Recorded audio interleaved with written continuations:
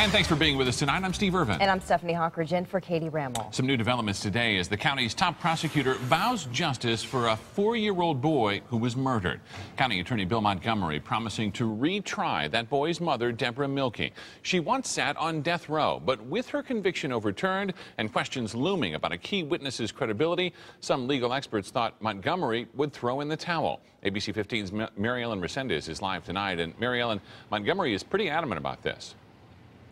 He is. He says even if the prosecution's key witness does not testify, Bill Montgomery says there are other ways that he can get accused murderer Debra Milke back behind bars. How the Ninth Circuit could have drawn that conclusion is completely unbelievable. Well, some wondered if County Attorney Bill Montgomery was about to drop the state's case against Debra Milke for the murder of her 4-year-old son Christopher.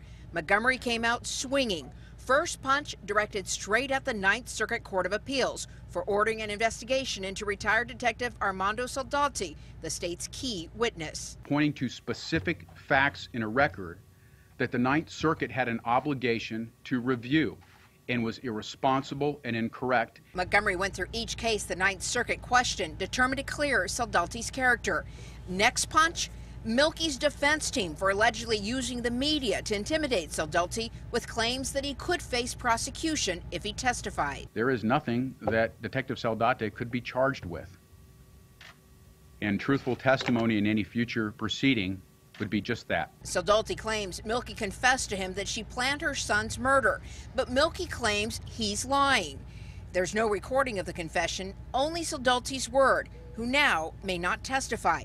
Nevertheless, Montgomery says he can still win a second conviction. I don't think I want to tell the defense at this point how I want to go forward, and I won't stand by and watch the defense dance on his grave anymore.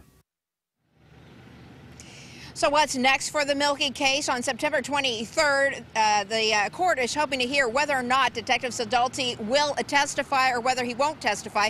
Right now, the retrial is still set for September 30th. Steve? Yes, it should be interesting to see him take the stand if he does. Thanks so much, Mary Ellen.